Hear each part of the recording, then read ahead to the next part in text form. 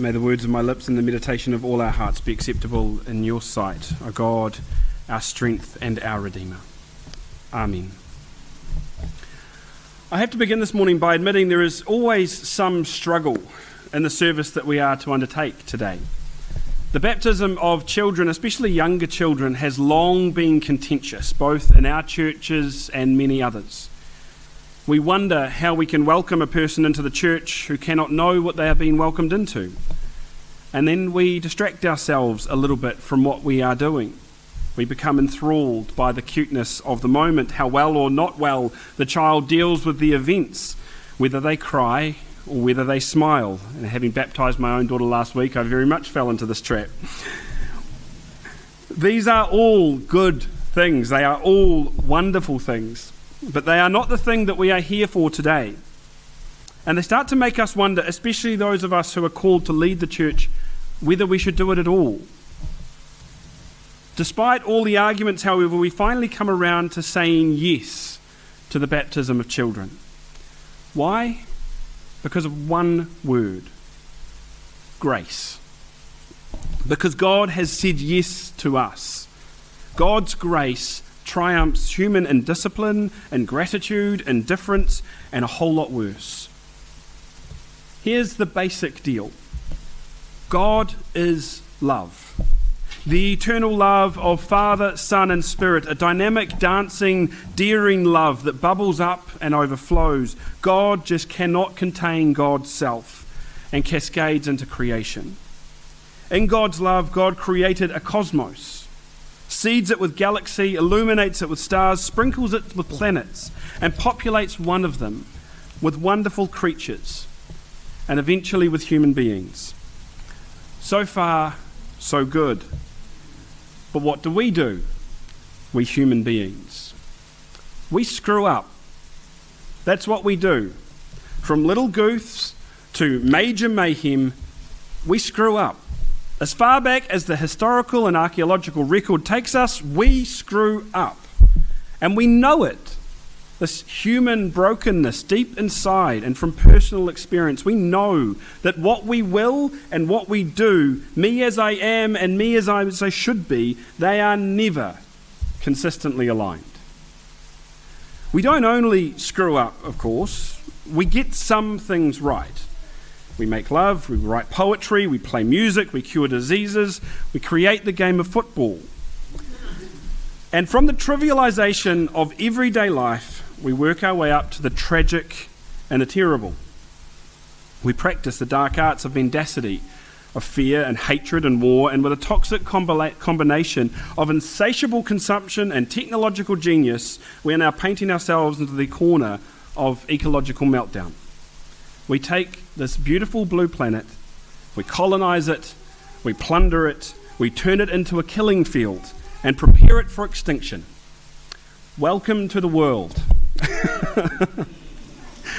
But yes, grace, God's grace, a grace that speaks of life, not of death. For God hates death, hates it. And because God loves us unconditionally, and I mean really unconditionally, so that whatever we do cannot make God love us any more or any less. Can whatever we do or our children do make them love us or love them more or less? God will not leave us in death. We will all die, of course. Even the earth itself will one day become a burnt out cinder. But because God is love, all the way down, because God in his love is never reactive, always proactive, God will not leave it at that. God has big plans for creation. His work in progress is a new creation, and nothing less than that is what we declare today in baptism. Be absolutely clear. Today is not just some family occasion or domestic do. Baptism is an act of incorporation into the church, but it is more than that too. It is nothing less than a reenactment of the death and resurrection of Jesus Christ, which itself marks the end of the world as we know it, the world that ends in death, and initiates a new world, a new kind of life, at which the Bible gestures with the phrase eternal life, which suggests a quality of human flourishing which is our heart's deepest desire and wildest dream. In baptism, we participate in the death and resurrection of Christ himself. He dies, we die with him. He rises, we rise with him. At these baptisms, if we really had eyes to see and ears to hear, we would hear mighty trumpets and angelic choirs and see the sky roll up like a scroll. When the water falls off their heads, we will clutch the pew in front of us, expecting the building to rock and roll.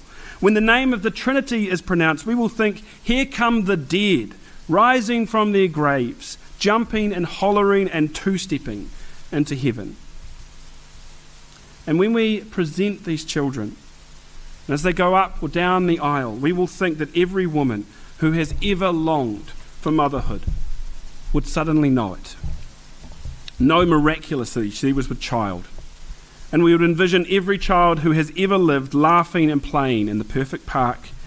And when the sun sets and it's time to go home, they discover that their houses are made of gingerbread. So another baptism and another world. Shortly we will go back to the world of Wellington and of Wall Street and of the warehouse, or Kmart I should say now, bewitched by the deities of power, wealth, fame and status.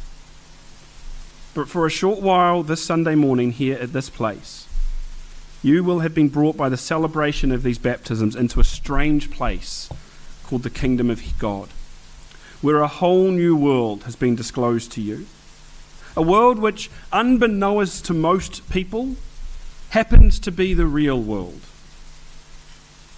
May you take that holy experience with you. Recall it often. Use it to get your head straight and your heart right. That touched by grace and knowing God here just a little, you may know him there even more and ever better. Amen.